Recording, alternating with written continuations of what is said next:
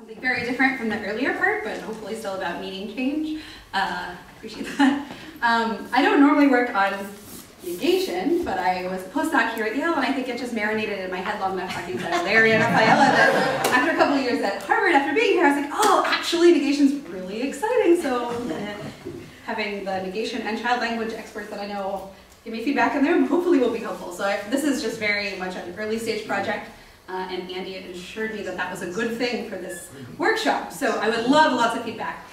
It started, so here's 2 episodes from 2.5-year-old. Or you have to wear pants. You don't have to wear these purple pants. You can pick out some different ones, but you need to put on some pants. I want any pants. Fine, I said you can pick any you want. I not want pants. Same age range. Hey, what's in the bag? Anything. Empty bag, right? So this prompted an informal social media discussion wherein many parents of younger children than that reported, oh, they say my kid says not any. I don't know what your kid is doing. Parents of slightly older children said, yeah, my kid does this too, uses any stuff with a negative meaning. And so, you know, if you're familiar with child language, it's not an unfamiliar pattern to have something sort of correct, but holistically misanalyzed, and then do it a little bit wrong, and then do it right again. So I think the overall picture is something like that. This child acquisition of negation is extremely well studied, but this particular corner of the interaction in English between negative polarity items, negative items, and negation is a little bit less so. So that's the angle I'm taking. So for those of you who aren't familiar with this corner of English and language generally, you can say Alex had some cookies, Alex didn't have some cookies. You can say Alex didn't have any cookies, but Alex had any cookies is weird, right? That doesn't, kids aren't going to hear that in their input, certainly not with the same meaning as the first one, but really they're not going to hear that in the input at all. But this isn't just that any comes with negation, it's a little more complicated than that. So you can say, did Alex have any cookies? And that's well formed. If Alex had any cookies, everyone who had any cookies. And so I won't go into the literature on that distribution of environments in which any is a good meaning, or is a good replacement for some, basically. But the idea is that, okay, for a kid figuring out what any means, wow, you know, they have to figure out that you can use it in these environments, but not the simple case. And if you think about what did not, any means, it basically means the same as the top one, without some cookies having this specific reading. But it's a complicated, I mean, just on its face, it's a complicated learning problem for the kid to figure out what any means and the right context that licenses it. However, this is where the story is a little bit interesting. So there's 2 pieces, there's the not and the any. When it comes to not, there's an interesting state of the literature. So children produce things like no and negation very early. It's like the earliest thing, no. And they understand, maybe not with an adult-like form, but the expression of negation as rejection is very clear early on. It takes a long time, so different ways this has been shown. The one I'm most familiar with is by Robin Feynman and Susan Carey's lab, looking at not. Kids' understanding of truth functional negation, where you're really saying it's not, this thing is not true. Not really understood until age 3 normally, and 2 if you really give them a lot of help. That is interesting as somebody who was learning about that literature at the same time as the going sort of conventional wisdom about how kids learn any is that it's really easy for them. And that's weird because any was very hard, right? But so linguists talk about how easy it is to learn any. So Lynn Chu and work by Stephen Crane and Rosalind Thornton have talked about, hey, kids get any right off the bat. So Lynn Chu has shown in her really nice dissertation from UConn that children get the right licensing conditions of any, as she says, from the get-go. So they don't use any in positive environments like that Alex had. Alex wants any cookies to mean he wants some cookies. So she noticed that that doesn't happen. And this other sort of work from the 90s shows that they get the right scope and existential interpretation. I'm going to pick on that a little bit, but the going story is that kids are good at any, right?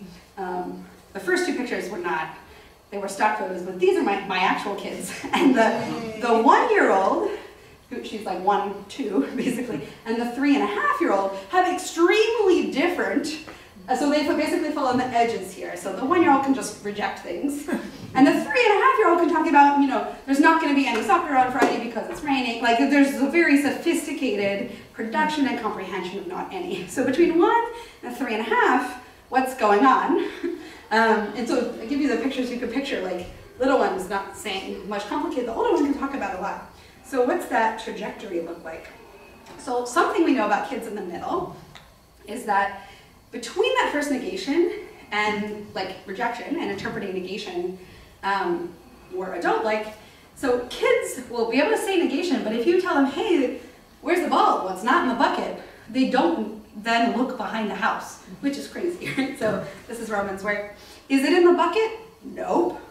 Kids still don't necessarily look in the house for the thing, right? It's hard to believe. And you can give them more context and they can do better down to age 2, but still a 1-year-old who can really give the ball to daddy, will go do it, won't be able to use this kind of information to act appropriately, right? And so I think sometimes as a linguist you think oh, they have, no, I don't want this thing, so they must just not have heard it right or something. They really must, they have some idea of negation.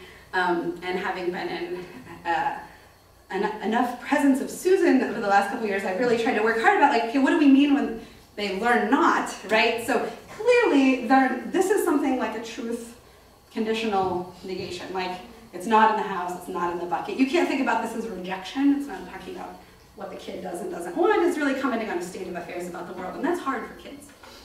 And so here's a working hypothesis, and then I'm going to spell out the hypothesis and then give you a bunch of data from me and others that I think supports it, and then talk about how to test it more specifically going forward. So, okay, the intermediate stage of negative words before sentential negation. So the question is what do they mean in that range of 2-year-olds? How do they get from just rejection to something like real sentential negation? I think that, so there has been some work on this, but that hasn't looked at any words for a good reason. That's not normally what we're doing in English, but I actually think it provides some helpful insight. Usually think any is, oh, this restricted environment, but it's actually how we usually quantify things when we're talking about the emptiness of something in a more complex linguistic environment. So for adult English speakers, negative words like none and sentential negation, for adult speakers of English, these are separate negations. So I don't have no cookies. For an adult speaker of standard English, it means you have some. Like somebody said, oh, you have no cookies, and I say, no, I don't have no cookies, I have some. It's, as Larry's pointed out, that's kind of a meta-linguistic-y kind of thing, but you're commenting that, okay, you need some context to do that, usually, but the two things contribute separate negations. But of course, there are other languages in the world where it doesn't work like that at all. So for speakers of other languages, if you have a sentential negation thing, like it doesn't, or some marker of negation, and you have another negative quantifier, then you interpret these as a single negation. And so the idea is that for 2-year-olds, first they have this rejection, and then they, of course, they have concepts of things like emptiness or maybe none, and so they're learning number words like 1 and 2 and 3. Maybe they're also learning, so there's none here. That's different than truth conditional negation for sure. But if you learn none and any as the main thing that's giving you the negative meaning, that not, didn't, it's really kind of that extra, maybe it's extra flavor to you, but that's not really, the kids are going to ignore that for a bit. As a holistic, so English-speaking 2-year-olds taking the whole thing as holistic, and that's a thing that happens in other languages. So I picked a Polish example just because we were talking about Polish a lot yesterday. So Janet, I don't know Polish, so hopefully this is right. Janet doesn't help nobody, that last word is, you can use it to say who's here, nobody, nikomo. And it means answer to a question, so it's a negative word. It's not like anybody. If I say in English, who's here? Anybody. That doesn't mean nobody's here. That's just a weird answer there.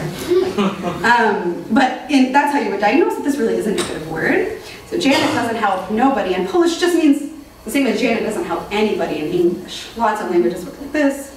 You can ask Rafaela for everything you want to know about negative concord. I'm not exactly sure in terms of the syntactic semantic mapping what kids are doing. If it really, that's why I said a little bit adult negative concord. I don't want to say that they have something that's really like an Italian speaker or like a Polish speaker, because I don't think at that stage that they really do have something like negation of the whole sentence and a real negative quantifier. For the 2-year-old, it seems like they're not able to do that. They want to express like, I have none. And that having the negation there in the sentence, they seem to ignore it a lot in comprehension, or just think like, oh, it's part of the thing I usually say when I have none and any. That's, I think, not, I mean, it's a little bit like what adults do, but not really. There's something real for an adult. In fact, you have that. It's obligatory for a Polish speaker to have negation there. It's a classic signature of a negative concord language, is that you have to have this intentional negation here. So the child language is not like that. They're producing these things without this intentional negation. The idea is, to them, that's not the important part, it's the quantifier. Okay, so what's the evidence for this, besides some productions of any without this intentional negation? So one of the most, strong pieces of evidence comes from a recent Glossa article, just a year or two ago. No, I guess it's 3 years ago now. When I found it, it was like a year or two ago. So, showing that children in that older age, even at 3 to 5-year-olds, speaking English actually prefer negative concord readings, which for adults are usually only available in other dialects of English than like quote standard English. So even kids whose parents will interpret the girl who skipped didn't buy nothing as sort of rejecting the fact that she bought nothing. So you would, for me, I would say that in a context where you say, hey, the girl who skipped bought nothing, and I say, no, the girl who skipped didn't buy nothing. I think she bought a cup of tea or something, right? But for kids, they'll take that sentence and interpret it with what they say is a concord reading, meaning one negation, right? They won't interpret it with the positive reading for an adult, which cancels each other out. Intriguingly, Japanese, which I don't know a lot about, but I do know that the words that use for question words, you can put question word marking on things, and you can have basically ambiguous interpretations. And kids prefer concord readings. So basically, they prefer to have this word interpreted as basically as the second expression of the same negation rather than a negative polarity item. So there's evidence that like this concord, multiple expressions of things that are negative, it comes easily to kids. It's what they prefer. I think implicit in this by the linguists is the idea that the sentential negation is there. And so what's weird is that kids think this quantifier is concord, basically. But actually, I suspect that it's the sentential negation that is not so much there for the kid. And so if you kind of don't think about didn't, right? The girl who skipped bought nothing, then you get the concord reading. Versus the girl who skipped bought something, you get the, quote, double negation reading, right? And so if they're hearing the girl who skipped by nothing, I'm not saying they're ignoring it entirely. They might think it's something extra or mental or expressive, but if they're not really getting this sentential negation, 3 to 5-year-olds can sometimes, but they have a bias kind of against that and towards the quantifier as the expression of negation, then you expect this kind of concord-like reading. This is a totally different language, but it's one I'm probably the most familiar with outside of English. So in American Sign Language, and in all the sign languages in which this has been studied, there's a very helpful phenomenon, I think, for this question, which is that negation is often expressed through the, quote, intonational system. It's super segmental. It's through the head shake. So this whole system of manual marking on your head is usually thought of as the super segmental versus the segmental pieces of the language which happen on the hands. And in American Sign Language, you can say it's raining, and if you want to say it's not raining, you shake your head. It's not raining. So that's how you get the different meanings. So that's how you basically reverse the polarity of a sentence. You can have a very complicated sentence. If you have head shake throughout, it means not that. If you have a negative word in the sentence, so here's nothing, in ASL, you have to shake your head at the same time. Nothing. I mean, this is just like the dictionary citation for her, and she puts the supersegmental marking on it of head shaking negation. And the developmental trajectory, this has been replicated over and over. I should have cited Anderson and Riley's work from their late 70s on this. I'm sorry I didn't. What they found is that first kids learning a sign language do head shake negation, no problem, just like at age 1, just like my 1-year-old shakes her head for negation. It's very easy. It's also an adult negator. And then there's an intermediate stage in which kids learning a sign language will just use the negative non-manual signs without the head shake. It's just like really crazy, right? So they get this none without a head shake. Then later, again, following a sort of typical curve and language acquisition, they're going to put the pieces back together, and then they're getting a head shake with a negative word. So the idea, what I think is part of the story that hasn't been realized enough is that, or maybe it hasn't, I'm just not aware, that sort of for kids, the lexical expressions of negation, especially quantification, expressing something like emptiness, there's no one here, is easier, and actually this first stage would be something like no, rejection. It's often thought of as a totally formal morphosyntactic development, but I think there's a semantic side to that too. So along those lines, thinking about the semantics. So in Lynn's dissertation, she was looking at the development of any. She did really big, she just studied basically a lot of child lists looking for any errors of commission. So errors of commission of any. What she found is there's really only like 48 of them. It's a very small number and very large. So lots of times kids will express any under negation or in questions, or the parents will. Here she notes that a 1-year-old, again, right in the age range, mom says, that's to make orange juice, squeeze orange juice for babies. Kid says, me? Mom says, yeah. Kid says, I want any. You don't want any? No, I'm not baby, right? So the kid doesn't want oranges, right? And Lynn uses this to argue that kids are really good at any, right? Which is really cool. They understand that any has this negative meaning. But, I mean, notably, they're using the any there. It's true that the licensing condition, if you think of it semantically, is there, right? It's negative. But they are producing this, there's these examples in the corpus of any without the negation. I'll skip over this to say, okay, here's the hypothesis, here's kids. No, there's, I'm sure, much more going on, but at least no, then nothing, which we have lexical expressions for, and kids will do. Then something truth conditional, like this. Of course, there's the language-specific knowledge, which is when you have this, and want to express this. Do you do it with the same negative word? Do you have a special word that maybe gives you extra information about scopal properties, like any? There's the reasons languages could work like that. There's a couple other, I think, pieces of the story. So in some work that I did with my postdoc, Henry Kokeb, and with Jesse Snedeker at Harvard, we were looking at the emergence of quantification in a new language, Nicaraguan Sign Language. And no problem, you find all kinds of quantifiers, lexical quantifiers in the language. Well, you find expressions of quantification in the language very early, from the earliest cohorts. All signers of all cohorts expressed all, many, none. They all express something like none. But what's really hard to tease apart, we can tell you about how these are listed and things like that. What's hard to tease apart is whether it's a comment on, of the bears, there were none. We tried to make it relational, set relational, so between this set and this set, there was no overlap, but it's pretty hard to do to be sure you're not doing some kind of, it's very hard to be sure that it's not something like the middle meaning there instead of the last meaning. I think that there is, just because we're at this conference, like the Flux conference, trying to think about what this means for like a well-known cycle of language change in which you have something like you have a sentential negative marker, and then another way you can say sentential negation is to have some kind of like other expression of negation. Here it's something like, I didn't say a step or something, but you can also have negative words there, like, I not see nothing, to kind of be emphatic about it, and then you can drop this. So in modern French, you can say, just with this last thing, you kind of drop this intentional negation. And I mean, I think the ties between kids' acquisition and diachronic development are very complicated, and lots of people have lots of interesting thoughts about this. But I think it would be interesting to think about what it means for kids to be learning a language, to be hypothesizing that your sentential negation is kind of secondary to the lexical items. So how would you go about testing this?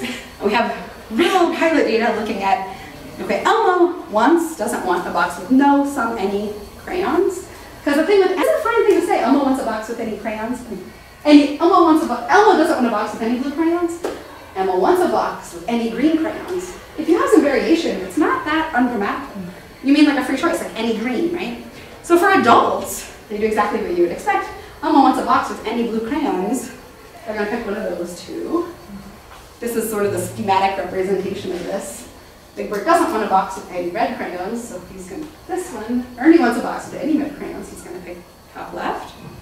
And doing this actually with a kid. Whoa. Daniel Tiger wants a box with any blue crayons. Am I going? So there's no blue in that one. Thank you so much. I love them. So she's right at the right age to that this has been observed, and she does exactly this behavior. I haven't been able to test that many kids in that age range yet. Could you do that one just one time more? Yeah, and then that's my last slide after this. So, Daniel Tiger wants a box with any blue crayons.